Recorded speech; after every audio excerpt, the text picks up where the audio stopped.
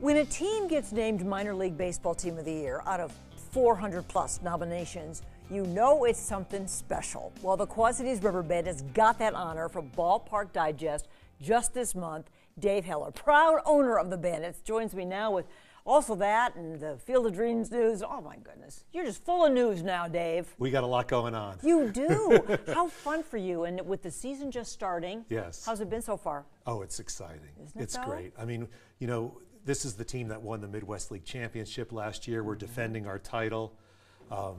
We scored 18 runs yesterday. We won 18-1. So I'm feeling really good about things. So when you got the word about Ballpark Digest, first of all, for folks who don't know what that might mean. Yes. Is that a magazine? What is it, a site? So it is. It's the gold standard in our industry. That's the site, that's the website that everybody reads every day. That's the homepage for most people in our industry in minor league baseball. Okay. And for them to say, as you said, right, there's hundreds of minor league teams all over the country, and for them to choose us as the minor league team of the year, that's a big deal.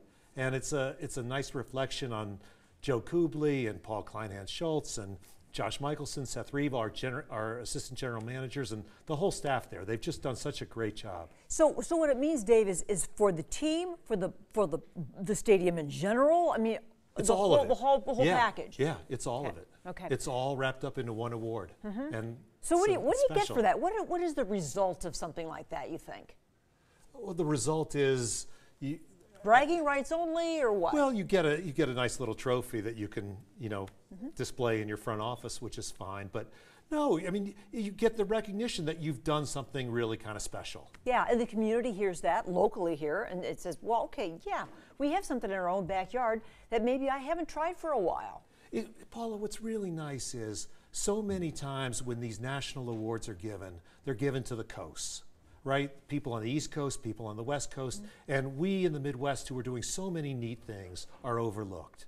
And so to me, what's really cool is getting the Quad Cities national recognition, because there's so many people here who are doing so many awesome things that are not recognized nationally. Well, you know, when you look at Field of Dreams, I mean, that's really what put us on the map globally, I think. And last summer when, even though it's Iowa, Dyersville, but when Kevin Costner came and all of that happened. Now when you guys are going to play this August, what did you think when that came down? Oh, I was so happy. I was so excited. I mean, we had been lobbying minor league baseball Major League Baseball for a year on this issue, and just constantly.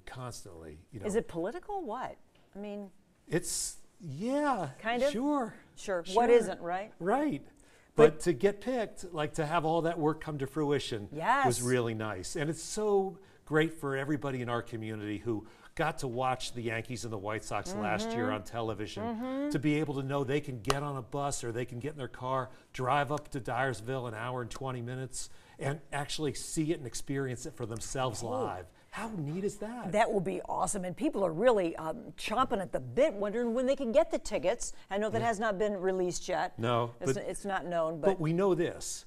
I got Major League Baseball to commit to us that Quad Cities River Bandits fans will have a pre-sale window before it goes on to the general public. Oh, that's great. So we're excited for that too. So it's us and the Cedar Rapids Colonels too. Yes. Yeah. So fun, kind of having a whole Iowa experience there. One other thing you wanted to mention, Dave, something that just happened with the team as well. So we got one other award. We won the Matt Minker Award from the Kansas City Royals. That's right. Yeah. For being the outstanding organization in their outstanding team in their organization, and that was kind of neat too.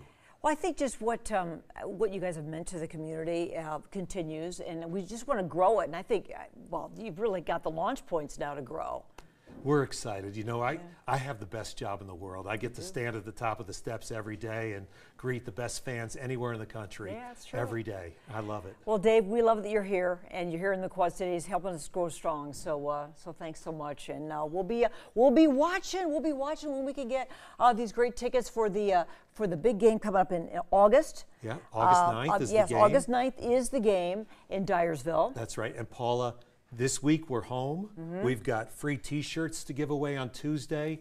We've got free Ferris wheel rides on Wednesday. We've got free pine classes on Thursday, fireworks on Friday, and a free pennant giveaway Saturday. Oh, man, it ought to be summer. We're looking forward to this day. Maybe you guys could change the weather, and then we'll have it. Your weather guy says 60 degrees all weekend. I know. Mid-60s this week. Eric's going to take care of us. Eric's got us hooked up. Mid-60s all week. Dave, it was awesome to see you. It's Thanks wonderful so to see you. Thank Thanks, you. Paula.